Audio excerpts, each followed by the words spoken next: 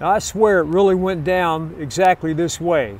There's this handsome guy, man, I'm telling you, he's movie star quality, coming and getting back in a new, really cool BMW, and he gets the stuff out of his buggy, and that's not his car, by the way, it was a black car, but that's the scene of the crime. He unloads everything out of his grocery cart, as we call them, buggy, and he leaves the buggy in the space next door to his car, and I'm walking over, and I look at him about 5 feet from him, and I say, "You're really going to leave that there?"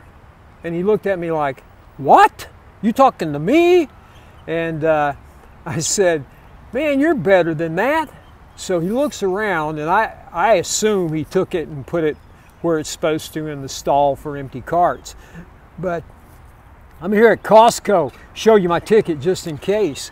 But I'll tell you what, I'm a little fed up with people. I'm at the dog park this morning, and I'm going to tie this in with the current events in our nation. But I'm at the dog park, and there's 4 or 5 or 6 millennials, and I'm calling you people out because your dogs were out there roaming around, and I walk my dog in, he runs, we go do his business, I pick it up.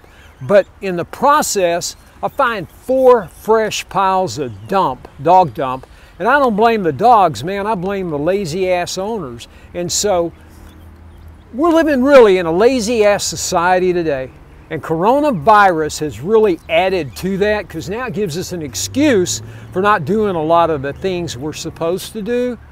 But I'm fed up, and this coming election, God help us if the Democrats get in there. And I'm an independent. I am fiercely independent, and I generally, over the last umpteen years, have voted for the lesser of 2 evils.